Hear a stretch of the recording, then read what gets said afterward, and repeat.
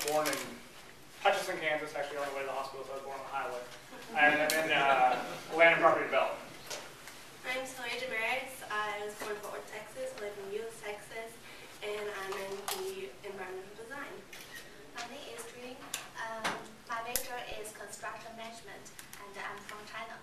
My name is Li. My major is also construction management, and I'm from the northern part of China, Tianjin. Great. As you know, RIVERTREE Academy is a private Christian boarding school. It's a fully functioning farm. It's for children in the Como district. And the emphasis of the school is teach students to live well and follow Christ. So this is how our development plan teaches students to live well. And for learning well, we're going to use natural light, which improves student comprehension and attention span. And then loving well, we have a family unit. Our houses are based off of house parents, where your students live in with the house parents. And that teaches students to love well. Working well, fully functional farm. The site layout emphasizes work. And leading well, again with the house parents, we built it. They lead by example, and the curriculum of the school encourages character development. So with the design, we started with analyzing the site. We looked at the solstices and the equinoxes to see which direction would get the most advantage of the natural lighting. We looked at the 4 mottos of RIVERTREE Academy. So lead well, which represented the staff housing and the students, which essentially is the overall site. Learn well represents the school. Love well represents the church and the barn, where the students interact with each other and learn to love God and Christ. And then work well, which represents the barn, and essentially all of these 4 interact with each other. And then this is the layout that we came up with. We have the school, the barn, and the chapel as the main focus. When you drive up to the site, you have the guys' and the girls' residences separated from each other, and then you have the staff housing in the back to allow for privacy. And then here's our site plan. In regards to student housing, like Philip said, we kind of did like a cul-de-sac type feeling to give the students like a neighborhood feel and feel connected with family. So here's the design we came up with the school.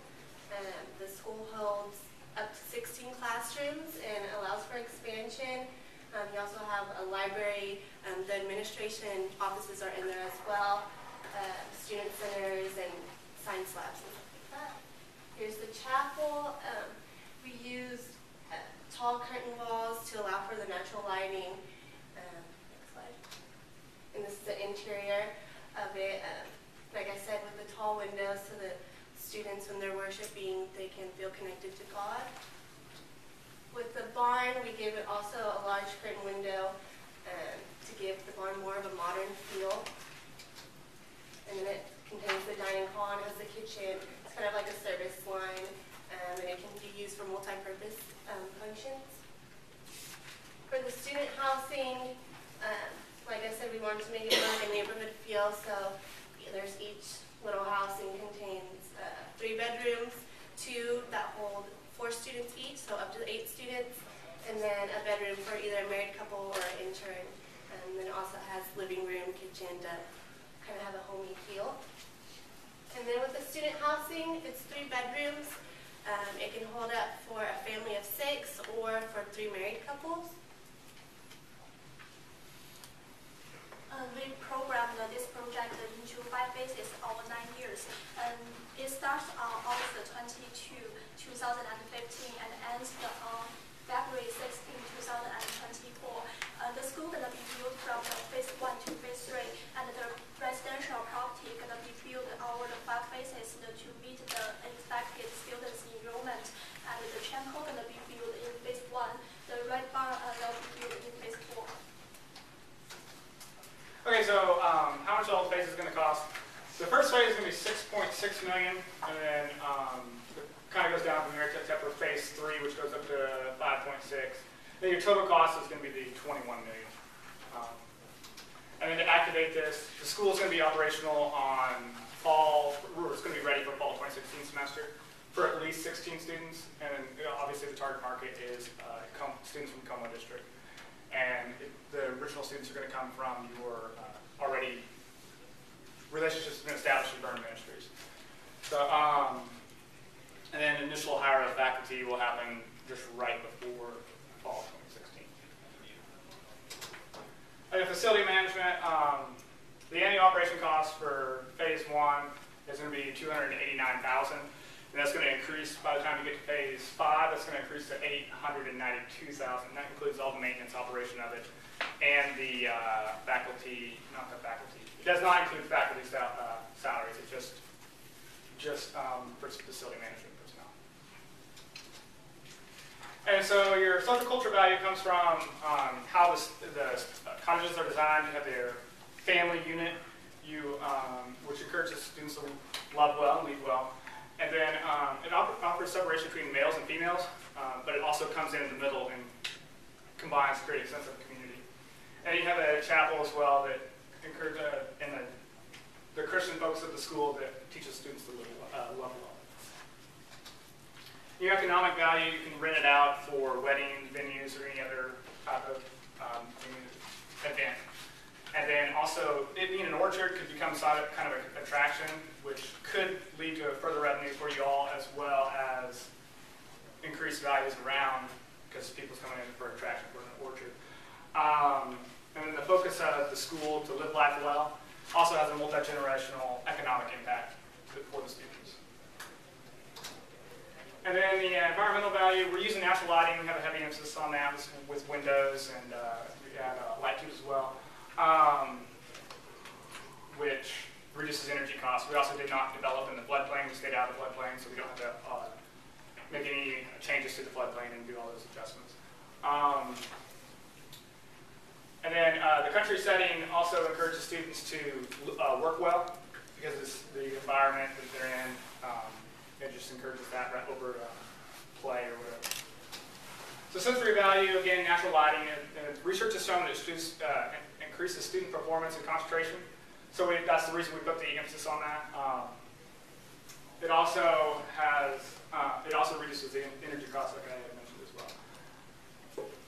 Okay, so the constraints on the land, about half of it's in a floodplain, and then your irregular shapes, so it puts a little bit of constraints on it, as well as easements crisscrossing through that property. So that kind of limited on the area we could build in, so we had to work with that. But one of the things that's great about the site, it's easily accessible. The main track is, as you all know, has roads on each 3 sides. And then we have the staff housing. There's an easement that kind of runs right through it. I didn't see a power line on that, but I just looked at that to determine whether or not we could abandon it. So capital, this assumes that the maintenance is going to be paid through an endowment, and we assumed a 5% interest. For the amount of, the additional amount of capital you have to put into that endowment each phase, starting phase 1, you have 5.8 million. Phase 2, you have to add an additional 3 million. And the total, by the time you got to phase 5, the total would be 17.8. So the total capital for each phase, for phase 1 would be 12.4 million. And then it decreases from there, 7.2, 9.2, and then 5, 6, and 4.4 million for the last phase. The total capital required would be 38.8 million for this project, counting all the management fees and building.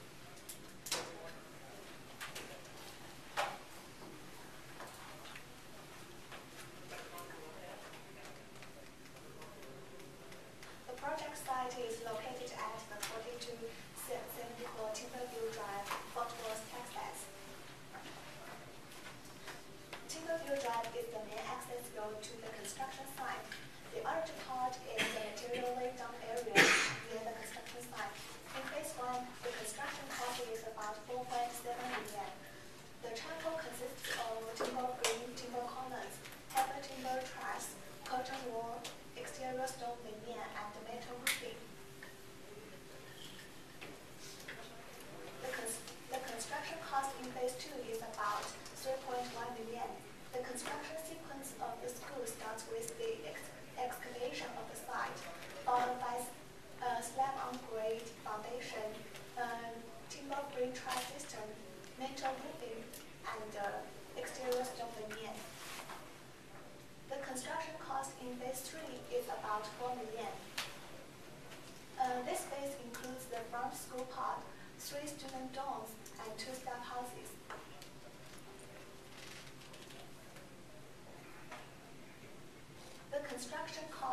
phase 4 is about 1.8 million.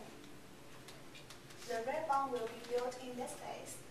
It consists of timber-free, curtain wall, metal roofing, and corrugated steel siding. Phase 5 includes 6 student dorms and 2 staff houses. This is the last phase of the project. The construction cost in this phase is about 1.4 million. Finally, it is an overview of the whole project. And that concludes our presentation. Thank you all for your attention and having us.